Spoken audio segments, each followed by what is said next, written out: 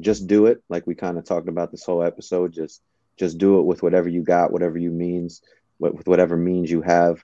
Don't be afraid to fail. If you can get into a philosophy of realizing that failure is not even really a thing, it's just a result of a product that you put out and people's opinions on it. And the only opinion that really matters at the end of the day is yours. Did you like it? Did you not?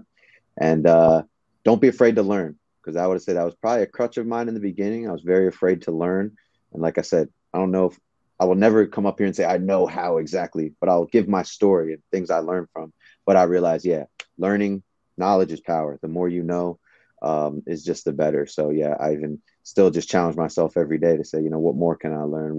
Who else can I listen to, even if I don't agree with it or something I've heard a million times before? Just take the time to learn. We've only got so many hours in the day, so don't get overwhelmed with it and think you got to learn it all in 24 hours. Just tidbit by tidbit every day, and just trust your gut. Like I said, if you don't want to do something, don't do it. Value your life more than your career. I would say that.